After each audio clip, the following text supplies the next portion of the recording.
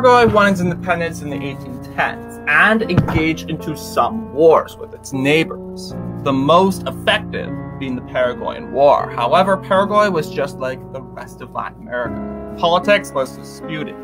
Because of this got this country into many civil wars. There were 3 civil wars. The first civil war began in 1911, when Liberal Party members began to revolt against President Manuel Gondra.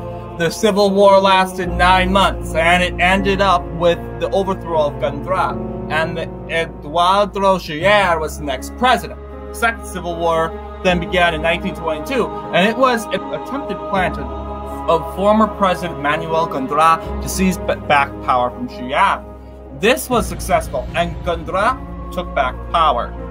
The last civil war was fought in 1947, and it was fought against the regime of Eugenio Morinho. Liberal Party members opposed Morinho, and they followed a man named Rafael Franco.